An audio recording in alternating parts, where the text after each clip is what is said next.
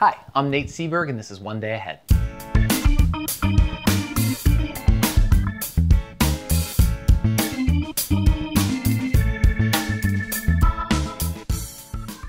Welcome to One Day Ahead, Great Gatsby. This is a web series for teachers and students keeping a day ahead of the class. And this video is a big picture overview of my unit. It's how I frame the text for student exploration and a justification for the choices I make. The Great Gatsby unit is available below, but if you're not here for that, if you just want recaps of chapters and some general ideas, that's the other 8 videos. Skip this one, no hard feelings. So, you're teaching The Great Gatsby. Here's your problem.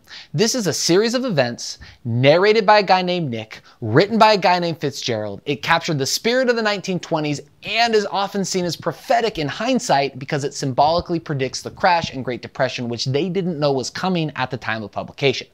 So what do? The thing is, you really need to pick a lens and stay with it. And I suggest the level of character. These people are real and their choices revealing. I'm not like absolutist about it. I don't pretend like Fitzgerald doesn't exist. But in general, I discuss the story as if it's written by a guy named Nick. When we quote the text, we are quoting Nick. When we look at Daisy, her choices are revealing about her past, not about Fitzgerald's view of women or the evolving role of housewives in urban 1920 high society or blah, blah, blah, blah, blah, blah, blah. You could see how this gets out of hand in a hurry, so pick a lens and stay with it. Choosing a lens means you're gonna have to let some things go. So yeah, Fitzgerald's life was wild and interesting and sad, and yes, the 1920s saw an explosion of wealth and social change and flappers, and whenever you Google it, always this picture. But really, don't go there to start. Let that go. It's tempting to think that students need all this context and background, but really, that stuff is tangential at best to what is exceptional here. A good story, incredible prose, outstanding characters. Aim at that.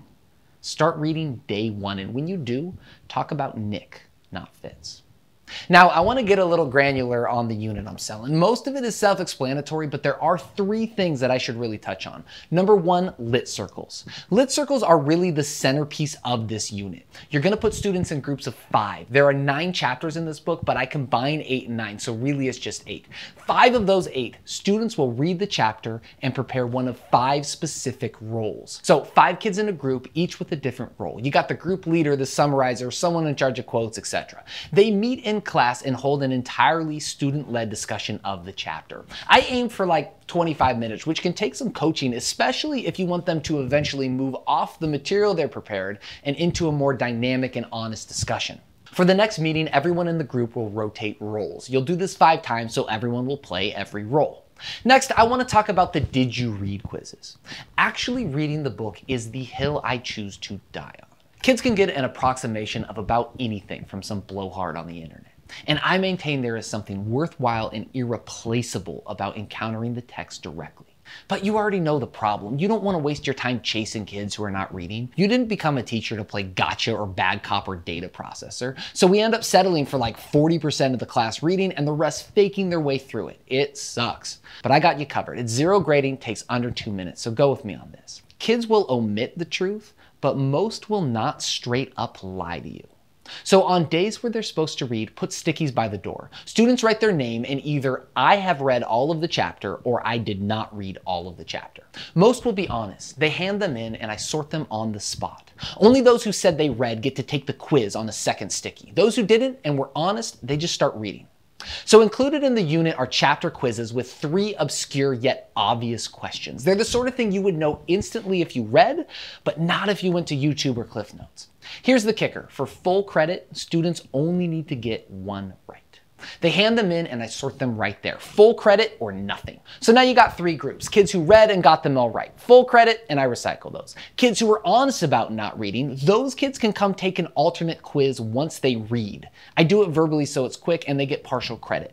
And the kids who said they read but then missed all the questions, they have no recourse. So the power here isn't in playing gotcha. It's in helping students be honest with themselves and establishing a body of evidence you can use to facilitate honest conversations about their choices. Eventually, if they don't have an IEP or not ELL, they don't have special needs that should absolutely be supported, I'm eventually going to move those students who are straight up refusing to read into the same lit circle group because screw them. I mean, the kids preparing should not have to carry those who refuse to.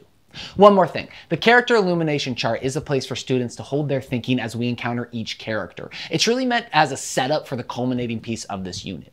I've had each lit circle group take a different character. I've had each member of every group take one of the characters so that the group covers them all collectively, and I've had everyone track everyone. So do what makes sense for you and your kids. And that's all I got. Thank you for joining me on this journey. I hope these videos and ideas lead students to better appreciate fine literature, engage in insightful and original thinking, and come to a more complete understanding of themselves.